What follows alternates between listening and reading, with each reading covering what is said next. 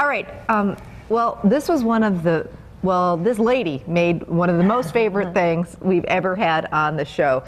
This is Denise. She's from Reedsville. Good morning. Good to see you. Nice to be back. Last year, Denise was one of the winners in our Ultimate Thanksgiving dinner contest, and she made a wild rice mushroom soup that we just couldn't get enough of. So delicious. You're known for that soup, I know. Yes, I am. Every holiday. You made it at Thanksgiving? Yes. Are you making it for Christmas too? Well, possibly. It's the kids like it just at Thanksgiving, and every once in a while during the summer I'll throw some in, and they all come up for it. So. It is delicious. Yeah. Well, this is kind of a spin-off of on that. We're going to do a wild rice mushroom casserole. So a really nice holiday side dish, something different than mashed potatoes and you know, stuffing and things like that. So and lots of butter and yummy, and ooh, it's going to be really good. So all right, get us started, Denise. Okay, we're going to melt 2/3 cup of butter. Okay, no skipping on the butter, right? No, always got to have enough butter. Okay, and while that's melting, we also have a couple tablespoons of butter over here in this pan. Right.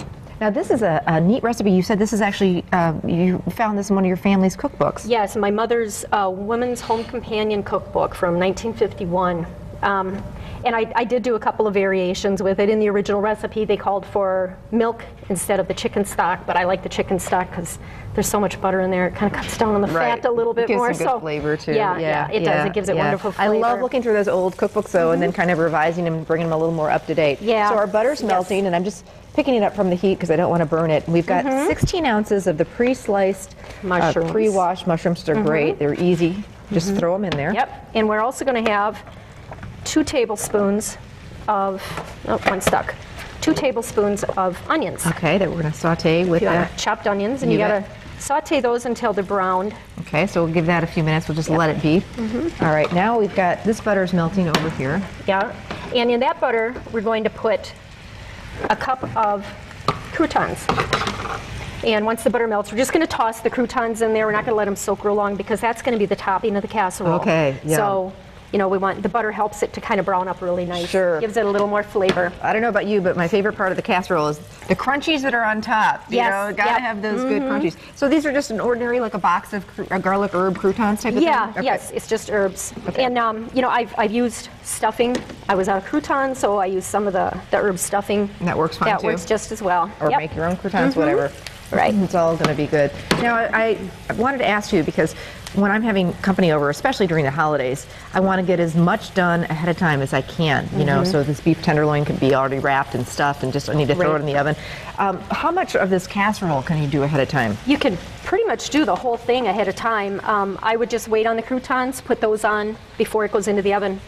And then just bake it off before people get there. Yep. You know. Okay. Wonderful. Yeah. It only takes 25 to 30 minutes. Oh, I love that. Yeah. Okay. You just want to cook it long enough. So our in-go are about a cup of croutons, it looked like. Yep. A cup of croutons with a couple tablespoons of butter. Now here is the key, and this is why we love this recipe so much. I love wild rice. Wild rice can be a pain to make. It takes forever, ever and a day. It does. And sometimes I've ended up burning it because you let the liquid come down and then you have to keep refilling the liquid. It takes a lot of liquid. Wild rice in a can is like the best invention ever.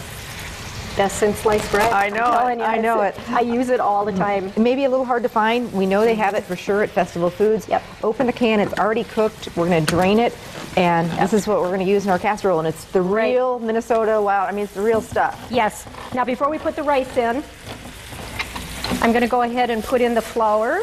There's 4 tablespoons of flour, I believe, here. Okay. Yes, 4 tablespoons of flour. Okay. And just sprinkle that around on the top. I just wanted to show everybody, it comes like a lot of canned goods, there's a liquid inside. We want to drain all that liquid out. Yeah.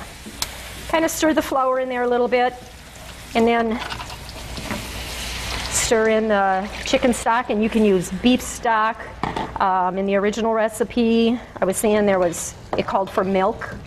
But I like to use the chicken stock. I think it gives it a little bit better flavor. I'm kind of with you on that. I think beef stock would overpower it a little bit too much, yes, so I like the idea of using. Now, don't be alarmed. A can of this wild rice is a little pricey. $4 maybe? $4.60 something. Okay, almost $5 a can. It is the holidays, and this is going to make a nice big casserole. We've got the mushrooms, and there's a lot going on here. So, you know, when you see that, don't get sticker shock. Wild rice is expensive. It just is. It is, yeah. But it's so yummy. So this is thickening up really nice here now, and that's what we want. And do you want a little color on these croutons? Just a little bit? Yeah, a little bit if you Okay. want. I mean, they brown up really nice in the oven as well. Okay, I just So- don't want to burn them. So Yeah, oh, we look can at go that. ahead It's beautiful. and yes, Dump the wild nice rice and in? bubbly. Yep, and Okay. put the rice in. And you can use more rice in it if you like. Sometimes if I've got the extra cans sitting at home, I'll throw in two cans. Okay. So And we've got a casserole dish that you can put this Yes. in. Yep. You want an oven-proof dish, and then. Do you need one? I've got one too. Is that? we can, no, this one is will be fine. This perfect? one's Okay, fine, yep. okay. Yep, it can go in the oven. Okay. So, Nice there we and got pretty. that all mixed up. Okay. Now we're just going to simply dump that in the bowl. Get a big spoon. This would be wonderful with chicken or turkey or even that Yeah. beef tenderloin that we had there. I actually made this last week, and I put some chunks of smoked ham in it. It was delicious. So it was like the Very meal. good. The whole Yeah, thing it was the meal with Yep. the salad. Wow, that looks great. I could probably just yeah. lift it right up. Thank you. All right. And then we're going to put our buttered croutons on top. Yep. Bake time on this, I'm thinking it doesn't take that long. No, 25, 30 minutes. And pre-oven temperature? 375. Okay. Now, one of the things on the recipe, it does call for 2 teaspoons of salt, but if I'm using the chicken stock or the beef stock, I don't put salt in it because there's plenty of sodium Plenty in in that. there. Okay. Yes. All right. So, There you that's go. it. Wow. Simple as Can that. hardly We're going wait to to put see that it. in the oven for half an hour. All right. And as Denise said, you can make it up to that point and then just put the croutons on right before you bake it. You don't want Right. to put them on earlier than that because then they're going to get mushy on you. Yeah, yeah. Pretty casserole dish. We love that. Thank you. And there, there you it go. is. Oh my There it gosh. is, Oh, my yes. husband, Bob, would love that. He loves wild rice and mushrooms. He's going to be all over that. I am so making that this holiday season. Good, good, great. Thank And you I think so it's much going to go for great sharing. with that tenderloin. I You're do welcome. too.